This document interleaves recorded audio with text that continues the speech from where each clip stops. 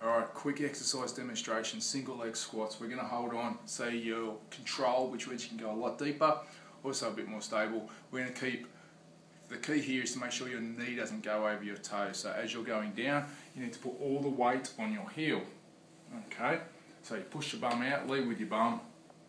Make sure your knee doesn't come anywhere near your toes. Keep looking straight ahead and get nice and deep when you hold on.